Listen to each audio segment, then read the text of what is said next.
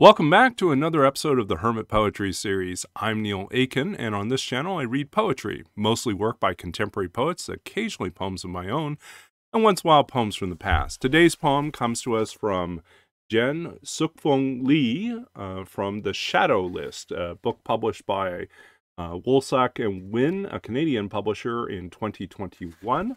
This is a brand new book. And the poem I'm going to read is midway through the collection and is entitled, Yesterday You Had the Best of Intentions. Yesterday you had the best of intentions. A glass of water, tepid and undrunk in the bedroom air, a body beside you whose movements are so small and so slow you cannot measure them, muddy, thick hours spent listening to the night pass. This is the long rolling of time, that liquid dim that breaks over the neighbors' rooftops and leaks through a crack in those curtains you have never hemmed. The broken lamp beside the garage buzzing, a raccoon walking upside down, claws tapping and tapping on the gutter it clings to. You squint, the continued watch in the night. The black hurts your eyes. You know what you're watching for. There are secrets, indecent and jagged like a stranger's teeth biting the thin line of your clavicle. You could whisper them now and he would not hear you. But no, you should wait. Nighttime lulls, that soft enabling dark. Outside, the first chickadee sings. You have 20 minutes, maybe 30. Before the sky lifts, burning, and kills what you have been staring at all night long. That was Yesterday You Had the Best of Intentions by Jen Sookfong Lee from The Shadow List, published by Wolsak Wynn, Canadian publisher, in 2021.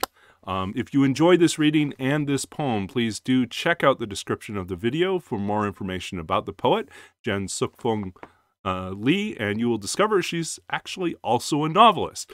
So, and perhaps in Canada, better known as a novelist. This is her first book of poetry. So please do check that out for more information about her, and as well as where to purchase this book, and more information about other projects that I'm currently working on. If you are, well, hopefully you're finding some joy in these poems and these readings.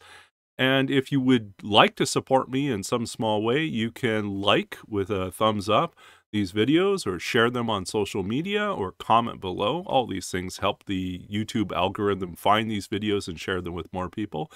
And you could subscribe to this channel as another option. We are, I believe, at the time of this recording, still hovering at 99 subscribers. And it may seem like a very small target to hit, but I would love to hit 100 and then move on from there. There's no big money in any of this. There's no money really at all. But this is part of my way of connecting with the larger literary community and celebrating the work of other poets, other writers out there, and a way of discovering for myself what's in these books. Some of them I have known for many years.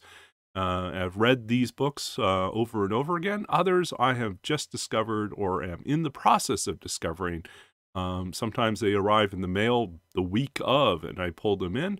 Other times they will sit on a shelf for some time until I can get to them and discover what I've been missing.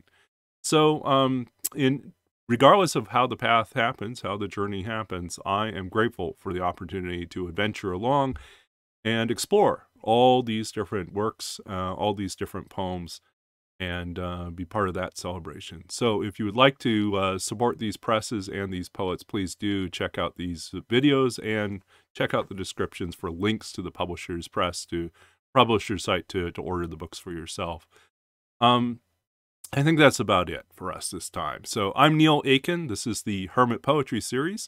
And until next time, well, I wish you all the very best with your own creative journeys and your own explorations. May you find joy and happiness and inspiration in whatever you're navigating, and find a path through whatever well, whatever confusion, the The ink on the page is presenting you at the moment. May you find that poem on the other side. And I wish the same for myself too, as I plod my way through my own current manuscripts and projects. So until next time, take care, keep reading, keep writing, keep being engaged with the world, keep building those bridges and connecting with others. And we'll be back again soon with more poetry and more reading. Until next time, all the best. Until then, goodbye.